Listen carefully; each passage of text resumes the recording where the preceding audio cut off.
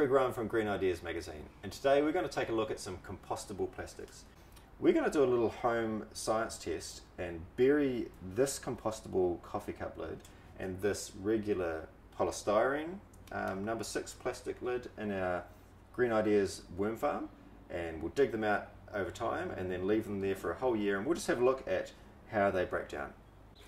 Kind of a simulation of the ideal breakdown environment out in the wilds. We'll dig those up and see them again in a wee while.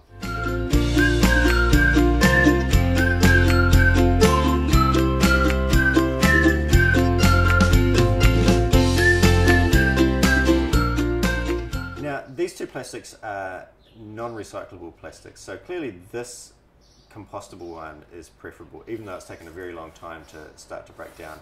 But if they were thicker, heavier products like a drink bottle, I would question how useful that compostable plastic would be.